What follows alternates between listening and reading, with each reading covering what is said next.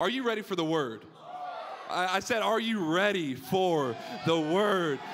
I am ready for the word, and we started a series last week called Change My Mind, and we're talking in the series the importance of not just allowing our mind to do whatever we want, but we actually need to be intentional about changing our mind. And I'm going to be pulling from a scripture in Mark chapter 6, verses 1 through 6, and in this scripture, it starts with Jesus left there and went to his hometown, accompanied by his disciples. When the Sabbath came, he began to teach in the synagogue, and many who were there were astonished. Where did this man get these things, they asked. Where did this wisdom come from? What are these remarkable miracles he is performing? Isn't this the carpenter? Isn't this Mary's son?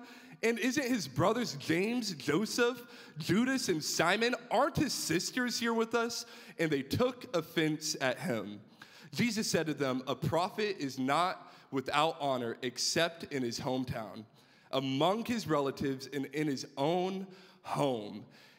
He could not do any miracles there except lay a hand on a few sick people and heal them. And he was amazed at their lack of faith. You know, they missed out on what Jesus was able to do because of a belief that they had.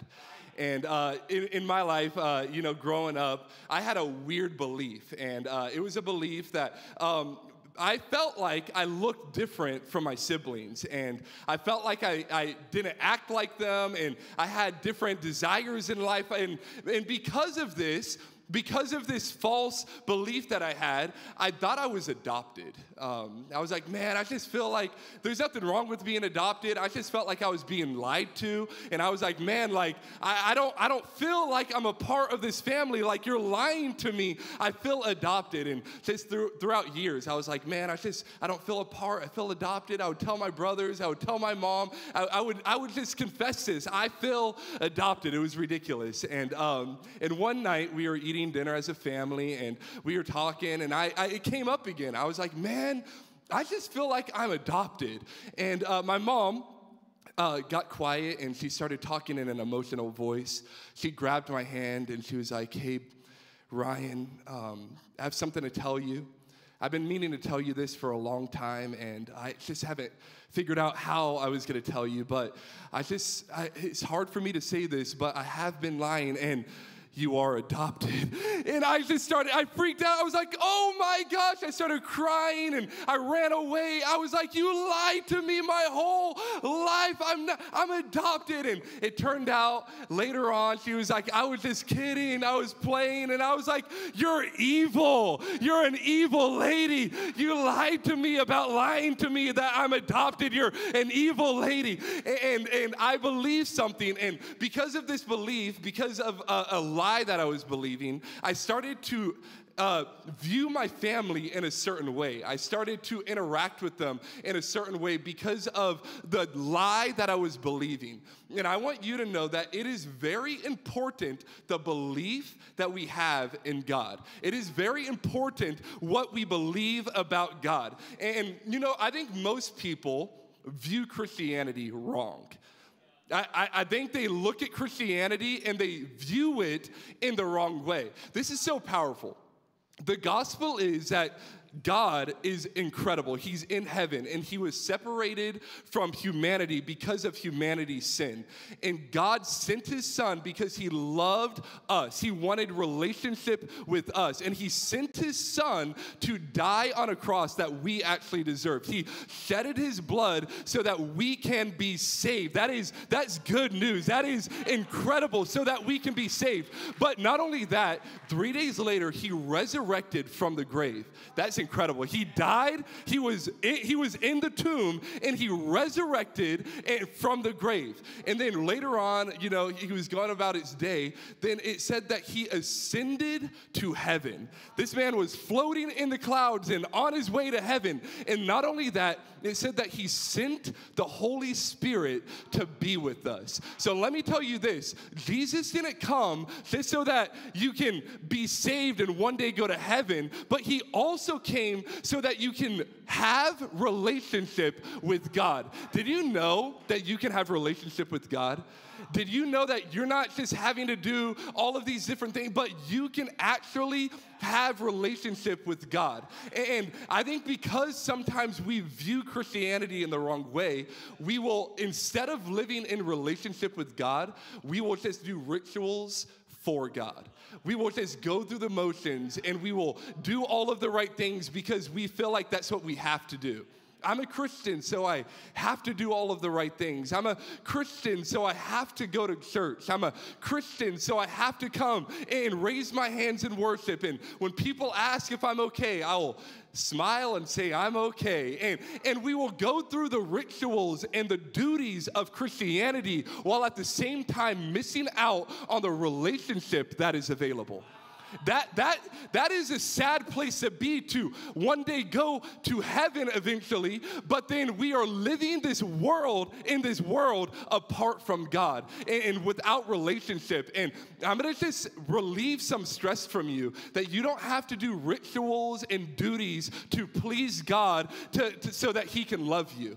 He loves you, and that's why he sent his son Jesus to die for you so that he can be in relationship with you. We do good things. You know this? We do the good things because of our connection to want to please him. We don't do good things so that we can earn his love. And I think through our wrong understanding of Christianity, we have lost the ability to actually be in relationship with God. And in this life, because of this, because of our, we're wanting, a lot of us, we want to live in relationship with God. We all have this desire to please God and live in relationship with God.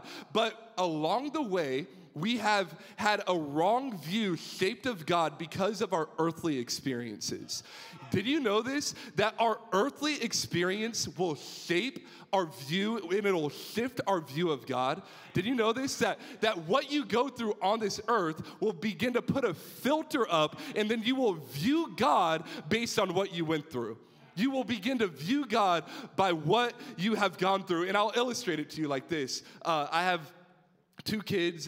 My daughter is named Jessa. She's incredible. And my son is named Malachi. And Jessa, she's a fearless girl. Like, we go to the park, and she just does everything. She's swinging and jumping and falling and rolling, and she's doing it all. She has no fear. And she doesn't have fear because she hasn't really gone through a lot of pain. There hasn't really been pain to shape her fear. And so when she's going through the park, we're trying to block her from going off the edge and walking down the slide and doing all the things to cause her pain. We're guarding her from injuring herself. Now, my son, on the other hand, he's gone through some things at that park. He's fallen. He's gotten bruised. He got blood. He drew blood and all of these different things. And because he's experienced pain at the park, now he's navigating the playground a little bit differently. When he comes over to the edge that is a little scary where he can fall down, now he's a little timid and he's not going near that edge because he went through some pain. And his pain began to shift his mind. His pain shaped his mind. And I'm going to let you know the pain that we go through will shape our mind. The things that we experience will shape the way that we view things. And a lot of us have gone through many different difficult times.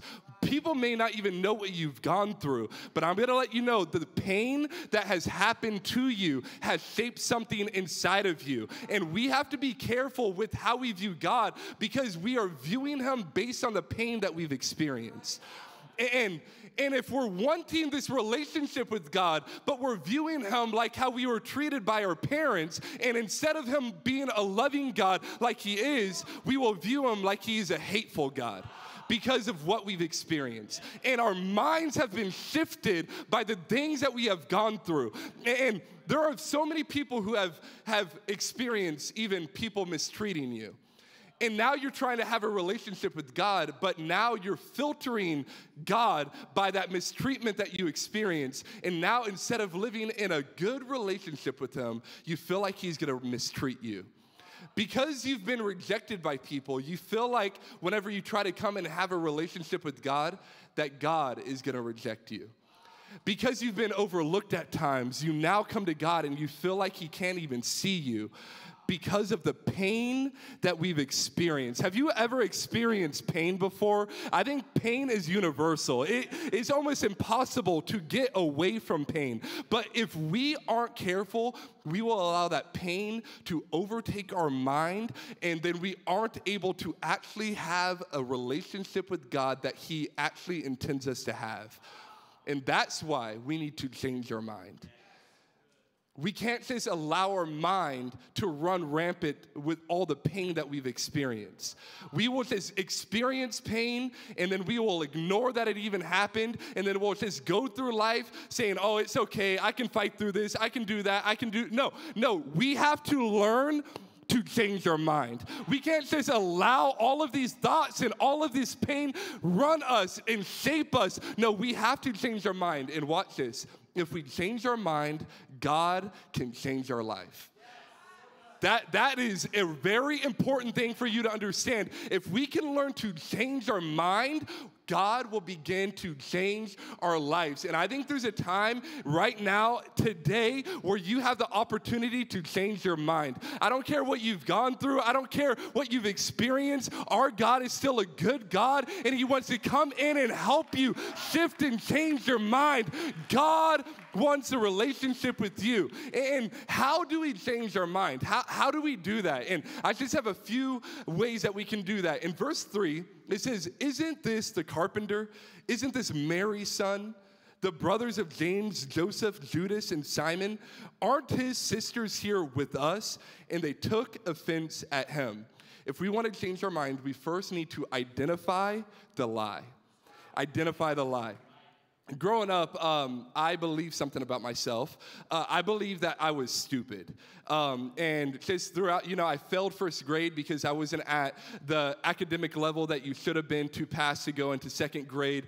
And I had a very difficult time reading. And the kids in the class, whenever it was like popcorn, they would pick me to read so that I can struggle through the paragraph. If that's you, stop it. If you're doing that, stop it.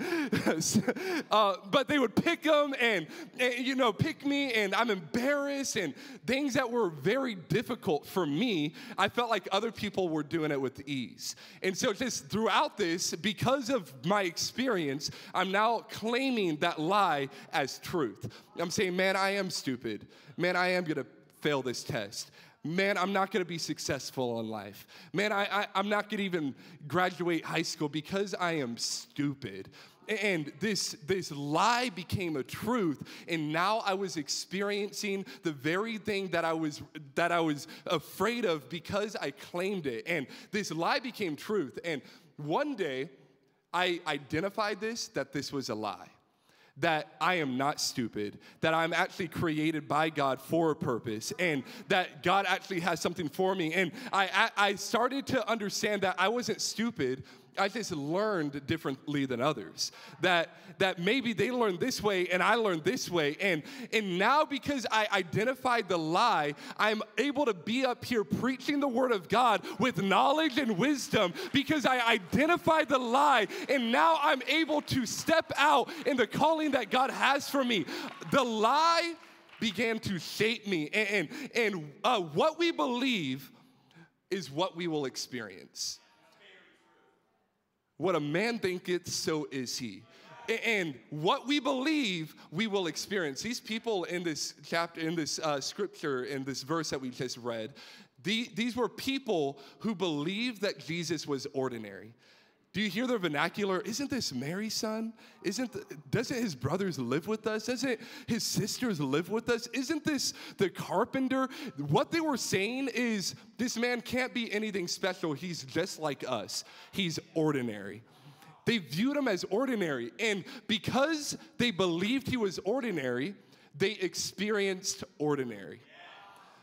Because they believed he was ordinary, they experienced ordinary. So that's why we need to be careful for what we are believing about ourselves, is because if we start to believe it, we will start experiencing it. That's why whenever you're claiming that you're an anxious person, and you're not able to get out of the anxiety, we are claiming the lie that we are always gonna be anxious. That's why whenever you feel like you're ugly and you believe the lie that you're ugly and that you'll never be beautiful like so-and-so or so-and-so, you're claiming the lie, and now you're experiencing the truth of that because you have believed it. What we believe is what we will experience. And in John 8:44b, it says, he has always hated the truth. It's talking about the devil, because there is no truth in him. When he lies, it is consistent with his character, for he is a liar and the father of lies. If the devil can get you to believe a lie, he can keep you from experiencing freedom.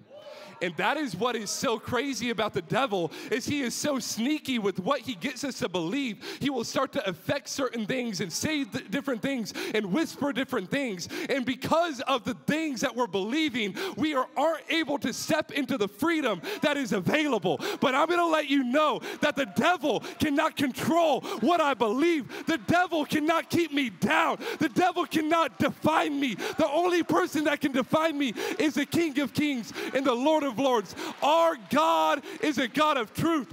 So we need to stop believing in the devil, who is a liar. Sit down, sit down, sit down. I'm just getting started. The devil can get us to believe in a lie, and he can keep us from freedom. And there are so many lies that we believe. What lie are you believing about yourself? What lie are you believing? Who told you that you will never be anything? Who told you that you can never be loved? Who told you that you'll always be a failure? Who told you that you will never have any friends that actually build you and love you? Who told you that? Who told you all of these things? And we will have these lies that we're believing about ourselves, and then we are trying to get out, and we're feeling stuck, and it's shaping our mind, and we're experiencing the lie that we're believing. We need to start identifying the lies that we believe about ourselves, and we need to start identifying the lies that we believe about God. We will see God, and we'll start to say he's a hateful God. He's a judgmental God. He's a God that will fail me just like everybody. What lies are you believing about God? Because the last time I checked, my shirt said, he is a good God. What does it say? God is good. And if my shirt says that God is good, you better believe that God is. Come on now. And we have a good God, but the devil has come in and he's gotten us to believe the lie that God is not good, that God is a distant God, that God will leave us and forsake us, that God will abandon us in the time of trouble, and we will start to believe the exact opposite of what is true. And we need to stop giving the devil so much power and the lies that he is convincing us to believe in. And this is so powerful. This is so powerful. I want to say it like I wrote it. We can't defeat it unless we define it. We are ignoring all of these different lies that we're believing, and we're wondering why we're living in a place of defeat. But I'm telling you, if you can get the boldness tonight and start to identify and define the things that you're believing in, I'm going to tell you, you're going to have the power to defeat it, because we have the King of Kings, the strong, the great I am, who is linking up with us and giving us the ability to defeat the things that the devil has got us to believe in. We will be able to defeat it once we can learn to define it. What are you believing about yourselves? And how else can we change our mind? Verse 5, it says, he could not do any miracles there except lay his hands on a few sick people and heal them. He was amazed at their lack of faith. Secondly, if we want to change our mind, we need to identify the truth. So we need to identify the lie, and now we need to identify the truth. You know what's so crazy is that Jesus in this time, they said, what are these miracles that he's doing? They were hearing rumors of the great things that Jesus was doing. He was going from city to city, healing people, raising people from the dead, healing people from blind eyes, getting people that were lame from birth. He was doing an incredible miracle. And do you know that the will of God, the will of Jesus in this moment was to do the same thing for this society, for his hometown? You know, in this time, there wasn't great doctors that could provide medication and provide casts to get people better. If you got sick or if you got hurt, it really would cripple you and hurt you to where you can't do stuff. So they really needed miracles in the cities. And so Jesus wanted to come in and help and create a crazy revival in that city and see healing and all of the different things. But because they didn't see the truth, they didn't experience the miracles that Jesus wanted to do. Jesus had the capacity and the ability and the willingness to, but their belief in a lie stopped them from receiving what was available. We need to recognize the truth that is in Jesus. How do we recognize truth? Let me give you some practical things. As I'm yelling, I'm screaming, people are getting rowdy, it's awesome, but I want you to be able to go home and actually apply this in your life. So how do we identify truth? It's simple and it's so overlooked, and I just hope you catch it tonight and leave different. But it's so simple but so powerful. We find truth through the Word of God. Yes. Through the Word of God. Watch what it says in John 8:31 through 32. Jesus said to the people who believed in him, "You are truly my disciples. You are truly Christians. You are truly followers of me if you remain faithful to my teaching," or in other words, to the Word of God. "And you will know the truth, and the truth will set you free." So if we want to know the truth and we want to be set free, we need to stick to the words of Jesus. We need to read the Bible. And this is kind of my routine whenever I read the Bible. I read it, but I don't just only read it, I meditate on it. So I get different verses that I go over in my mind, and I just start to think about it and really try to understand it and allow the Lord to speak through me. I don't just meditate on it, I start to memorize it. I start to memorize it, and not only memorize it, but I start to declare it. I start to declare it. And if we can read it, if we can meditate on it, if we can memorize it, and if we can declare it, we will start to have our minds transformed.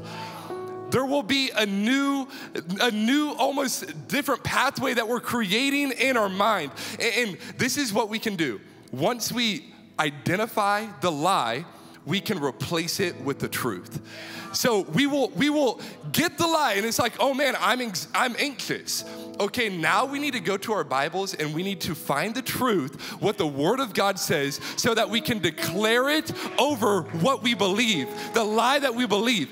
And this is a crazy thing, is that a lot of us have dealt with pain and certain beliefs for years, maybe since you were a kid, and you've developed pathways in your mind of certain beliefs, and it's taken you so much time to develop those different ways of thinking. So you're going to the Bible one time and looking for a quick fix, but I'm gonna let you know, if we want true freedom, we need to consistently go to the Word and not abandon it when we're in times of trouble. The best time for you to go to the Word of God is whenever you're in a bad time, when someone broke your heart, when someone left you, whenever you failed. We need to go to the Word of God so that we can create a new mind within us. Also, we need to go to the Word of God, but we also need to go to the presence of God. In John 14:26, it says, "But when the Father sends the advocate as my representative, this is the Holy Spirit, he will teach you everything and will remind you of everything I have told you." He will remind you of everything I told you. Watch this. In the presence is where God brings remembrance. in his presence is where God brings remembrance. And so a lot of the times when we're going through hard times and we're feeling a certain way and we're feeling distance from God, we will run from God and we will separate ourselves from God. But I'm gonna let you know, instead of running away from God whenever you're in hard times, how about you press in to the presence of God? Because watch this, when you press into the presence of God in the seasons of hurt, in the seasons of pain, God will remind you of what he told you in your past. God will remind you that you're a son of God. God will remind you that you're a daughter of God. God will remind you that you are chosen. God will remind you of the things that he has spoken in his word. And God wants to remind you, he wants to bring remembrance in his presence. And we get so caught up. This is a crazy thing. People will lean one way or the other. Having the presence of God without the word of God will lead to confusion.